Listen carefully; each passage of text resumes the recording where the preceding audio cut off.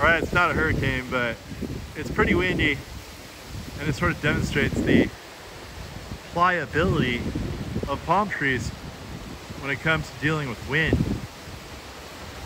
Palm trees are composed of millions of string-like material that holds them all together.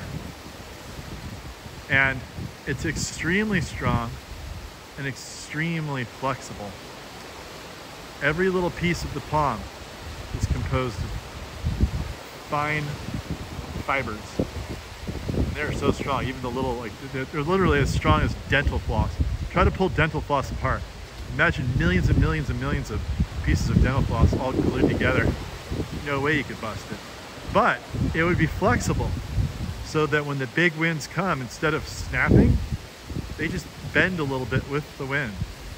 And that's what's happening right now. These are my neighbor's palms right across the street.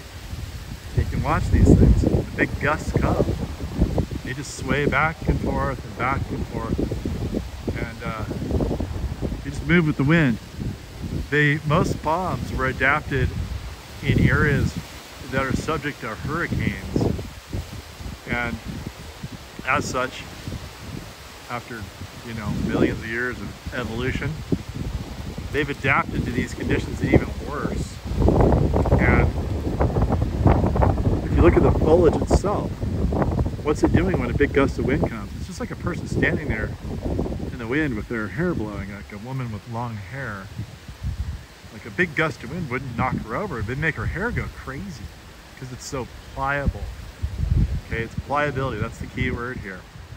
So I often get these messages or you know, inquiries or basically freakouts from people who are like, Gary, you got to come over here. There's this really tall palm tree above my house and it's blowing around in the wind and I swear it's going to snap and land on my house.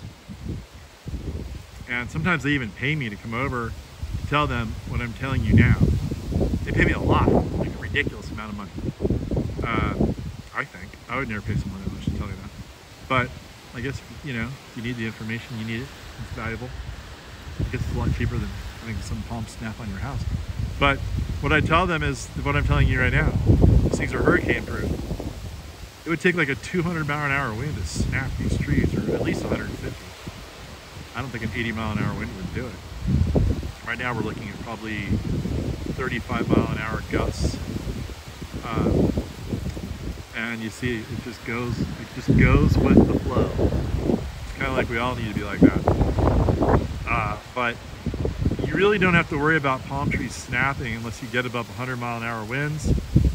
And especially if the tree is dead. If the tree is dead, let's take a look at these. Oh, that's a big gust. That knocked me over a little. Anyway, look at, there are the queen palms. Look at the queen palms go. Beautiful. They're actually really pretty in the wind. Look at these queen palms. Beautiful dancing in the wind. So you really don't have to worry about these palm trees snapping and falling over and landing on your house during these big winds because of this extreme pliability of the foliage and the structure of the plant. This sinuous structure of the plant. And what else do you need to know?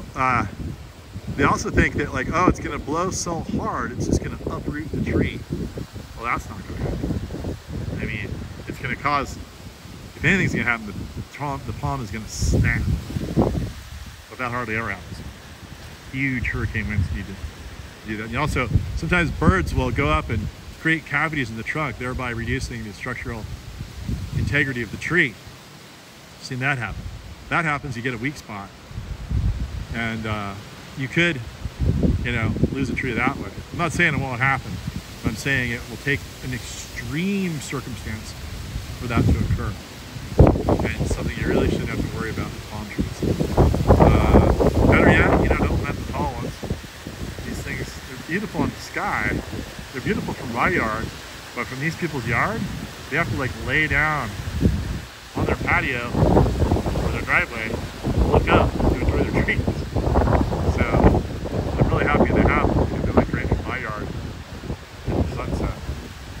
But anyway, that's just a little lesson on the pliability and survivability of palms in extreme wind.